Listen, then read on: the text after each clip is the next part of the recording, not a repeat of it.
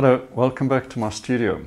Today we're going to cover a really important aspect of landscape painting, one that you have to get to grips with if you're going to paint exciting and expressive and interesting landscapes.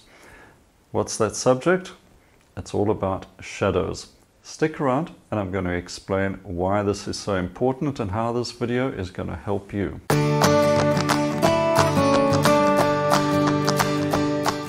Alright, if you've been following my videos for some time or any of my painting courses, you'll know how important shadows are in my landscape paintings. Shadows, of course, give us the light in the painting, and that means the shadows help to show up the light, and of course we want to paint the light as well. But don't forget, shadows contain light as well. So we've got to take that into account, not just the sun-filled part of the landscape. Now, the other day on one of my walks with the dog, I was looking at some shadows falling across the road. And it struck me that everything we need to know about painting shadows and colors and edges and color temperature, all of that was contained in just a few shadows across the road. And I took some photos there and then to illustrate some important parts of painting shadows. So let's have a look at the photos that I took while out on my walk. And here's the shadows across the dirt road. And what struck me with these are a couple of things. First of all, you can see the body of the shadow, these darker areas, and then the light filtering through the trees, making these little sunspots, even call them sky holes, coming through the trees and filtering the light through onto the road and breaking up the shadow. So let's have a look at these light spots, and you can notice that they are warmer than the shadow color around it. But when you compare them to the light up ahead, they are much darker and therefore also much cooler, because this is a sunny day and shadows are cool, and the light spots, you'd perhaps think they are as bright and as warm as the big areas of exposed sunlight, but of course they aren't. So we've got a difference in the color of the light coming through these small holes through the trees and hitting the shadow. So let's have a look at the color of these light spots. I'll just paint that next to the picture here. Right, and that's the light spot that you're looking at. So I've just taken it from over there and you can see perfect match. Now, if you look at this color on your palette, you may not think that that's a very bright or sunny looking color, but it's a small sky hole in the tree letting a bit of light through, and it has to be much darker because very little light is getting through. Of course, up ahead, where all the light is hitting, it's much lighter and warmer. And if you wanted to paint that, it would be perhaps as bright as that, but I would actually make it warmer. You could get a color that's perhaps more like that. That's probably quite an accurate color. That color is probably closest to the true light color up ahead. Okay, now let's have a look at the shadow itself, the dark shadow, the coolest part of the shadow. And we'll look here on the left-hand side. So let's just get an idea of what that color is. That's what it looks like, a sort of a bluish gray, a cool color. And up ahead, on the top right, that's probably different as well. It looks like there's much less light filtering into that area. So let's have a look and put that, and you can see much darker and cooler.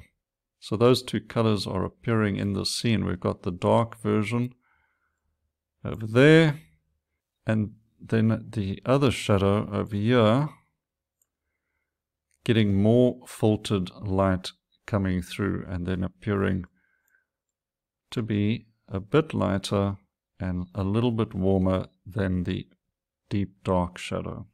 Okay, so those are the colors and also relative color temperatures, because color temperature is always relative, one compared to the other. So this light in the road over there is warm compared to the shadow over here, but it's cool compared to the light up ahead over there. All right, so it's all relative. The other important aspect to consider is the edges of the shadow. Now have a look in all of these shadow areas and the spots in the road as well, but also between the shadow and the extreme light up ahead. All of these edges are blurred and quite soft. That's because it's filtered light through the tree. It's not like a stuck-on cardboard cutout or something like that. So you've got to paint these edges a softer, not only a softer edge by dragging the brush around, but it's also a different color. You can actually adjust the color and temperature. So the edge between the extreme light and the shadow is a different color itself. Let's have a quick look at what that would appear. Let's put it down here. So that is the transition color between the shadow and the extreme light. So let's put them all next to each other. All right, so the shadow color, like so, and then the light, just an estimation. So there's the light, and there'd be some intermixing there just a little, but that would then be the transition from shadow over there to transition to light. All right, so you can put that in your shadow paintings. Now here's one more aspect I want to touch on, and that's the concept of local color. And on the left-hand side is the shadow over here, and on the right is the sunlight, as you can see. Now, what is local color?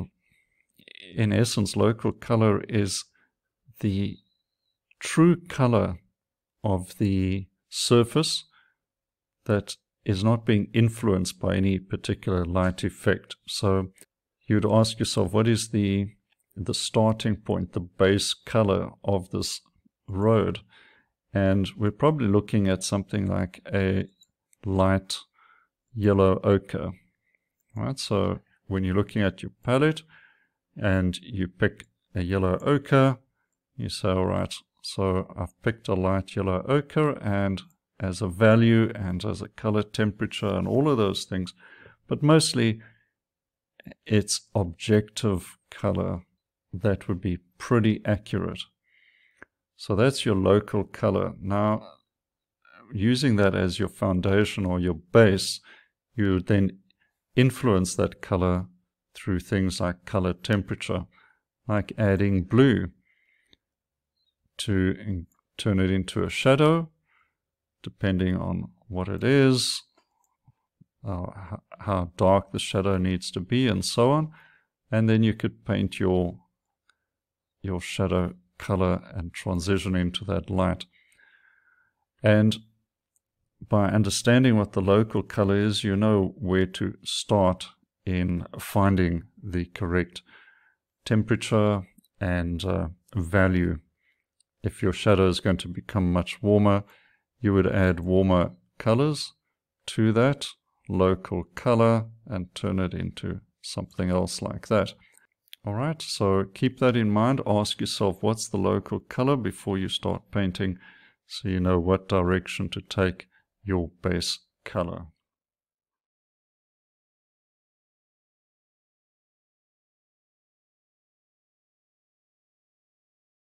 Well, I hope this lesson's given you some ideas that you can put into painting your own landscapes. Shadows are fundamental. Don't ignore them, make the most of them, and you'll see your paintings appear much more light-filled and vibrant. Now, if you want to really get into some more landscapes, I've got a free landscape painting course for you. It's all about spring scenes, and you can find a link in the description next to this video, or maybe below if you're on mobile. And there's also a little free course up here as well, so plenty to choose from and plenty to keep you painting happily for some time.